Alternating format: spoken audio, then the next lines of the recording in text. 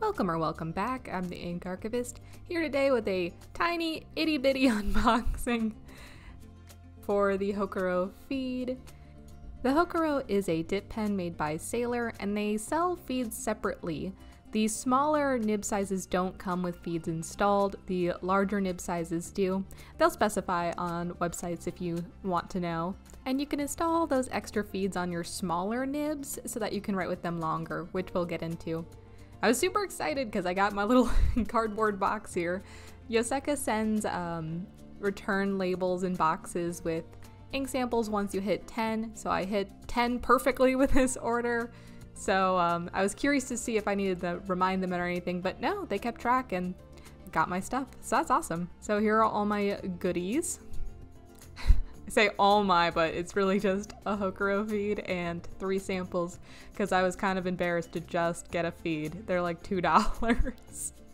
You know, the shipping cost more, but when I bought the pen, the feeds weren't in stock, and it seems like they've had a problem keeping them in stock. They've just been flying off the shelves. So here are the inks. We have Dominant Industry Citrus Yellow, Dominant Industry Maple, and last, but certainly not least, Yoseka's Ceramic Series Tang Blue. So I haven't had a lot of experience with Dominant Industries, and I hadn't tried any of the ceramics inks yet, so I was really happy to get a little bit more experience. And I got more Yoseka stickers as always, and a little cute postcard. I wish they said which ink they're using for the signatures. Sometimes I really like them and I want to know. But yeah, it's super nice of them as always. Don't know what I'm going to do with all these stickers. Maybe you could let me know what you do with yours, because I'm amassing a pile. And here we have the feed. And again, this is basically just a little plastic add-on that you can put on your dip pen. Not much to it. So I'll just show you really quickly how to install it. You basically just press it into your pen, and it'll lay flush there, and then you can easily remove it and reinstall it. So now we'll be taking a look at those 3 ink samples, swatching them out and doing a sample sentence for each. But beforehand, I wanted to show you this gross crusting from that citrus yellow. Reminds me of some diamine pumpkin there. So we'll start out with that Ceramic Series Tang Blue from Yoseka. It's a beautiful, unique color boasting a lot of shading from what I can tell. And the Yoseka Ceramic Series has a very interesting story behind it, so if you haven't engaged with any of their videos they've made on it or the descriptions on the websites which have pictures of the ceramics they're based on, I highly recommend it. It's very interesting, and I think that inks based off of something, you know, historical or from nature tend to come out looking especially incredible because they had that vision and intentionality behind them. So for the second ink here, we've got Dominant Industry Citrus Yellow. And I apologize for that little blurriness there, got some focus issues. So I do actually really like writing with yellow. Maybe I just like torturing myself. But I think part of it is I don't often have to read back what I've wrote if it's studying or journaling. This yellow is pretty readable, comparatively, of course. One problem you get with some yellows is they lean too far into the orange category, and I wouldn't say this does that. So last week we have Dominant Industry Maple. And I picked this one because it was just so darn unique. I don't even really know how to describe it. It's like a desaturated salmon with some brown mixed in it, I think is the best I can do. But it is very evocative of maple leaves, it's readable, and it's kind of fitting in its own niche, so I really like this ink. I think for somebody who's been looking for something in this range, this is really filling a need for them. I do think it's funny how many hundreds of inks there are, and yet there are some that really still are able to stick out and don't have a lot that are like them.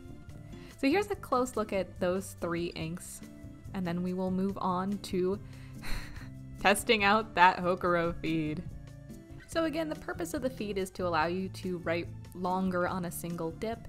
So we're going to be testing out how much you can write with it, and I wanted specifically to make this actual writing to start with here. Yoseka did a video about the Hocoro and the feed in which they did some testing, but it was more scribbling rather than actual writing, so I wanted to see if it was equivalent or if it seemed a little bit more or less when you're actually writing. I'll kind of spoil it and say it's a little bit less if you're actually writing, but it's still an impressive amount. So now that I've been using the Fine and the 2.0 for about a month, I thought I would also offer kind of my overall thoughts, especially in conjunction with this feed, which is that I think this is a invaluable tool. If you're swatching out inks, if you're going places, the Hocoro is really hard to beat, and I've been seeing it everywhere, and I think that's well deserved. And I think that this inclusion of the feed really helps to minimize that one downside that it had, which was the low capacity of ink. And for $2, I think that's a fine price to pay to, you know, bolster up that last problem. I think even you could have a bottle of ink on your desk and do your journaling, because you're getting a paragraph here, as you'll see, and just, you know, open your bottle, dip it, and reclose it if, like me, you have cats roaming about or other concerns. You don't just want an open bottle on your desk, and you don't want to fill an entire pen with the ink. You just kind of want to dabble or experiment with it. So that's my glowing review for the Hocoro. So if you're wondering, if you're on the fence, I definitely say give it a try.